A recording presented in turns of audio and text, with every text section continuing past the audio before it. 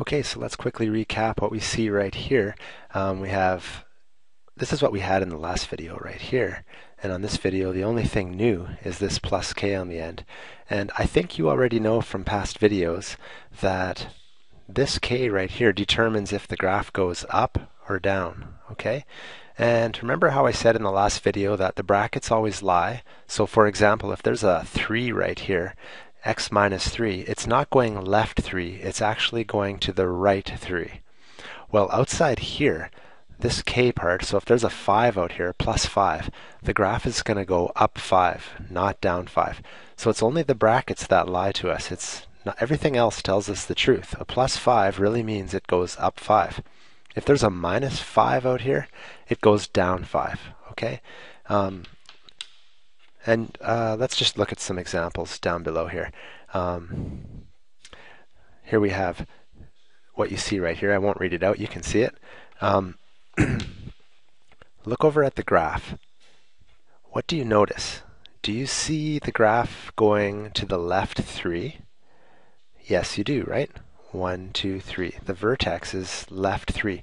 And how about this 4 right here? Do you see the graph going up 4? Well, it's, the basic graph starts at the origin and it goes left 3 and it also goes up 4. Sure enough, there's our vertex right there. So something important here. This, and by the way, the graph is opening upwards because there's a 3 in the front. If it was a negative 3, it would open downwards right here, right? But there's something important about what we just figured out here. It's really easy when you see a graph in this form to find the vertex. So what you do is you just say, you take this as your x coordinate, and you take this as your y coordinate.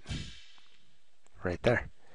And one more thing, remember the brackets always lie to you, so the x coordinate of the vertex is not positive 3, it's actually negative 3. Okay, so if you go to your graph over here, you say go left 3, 1, 2, 3, and then go up 4, 1, 2, 3, 4. Here we are. There's our vertex. And so the cool thing is this form right here, or I guess we should say this form right here, is called vertex. Surprise, surprise. It's called vertex form. Okay, so let's see if I write this down.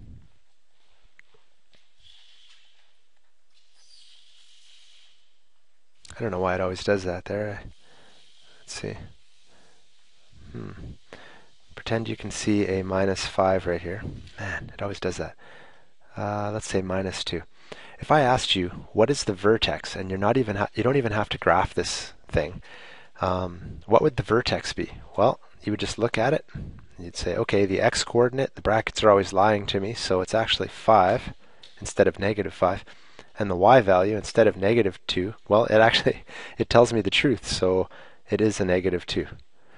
So we've got 5, negative 2 is our vertex, and if we wanted to verify that, we certainly could. All I would have to do is type it in right here.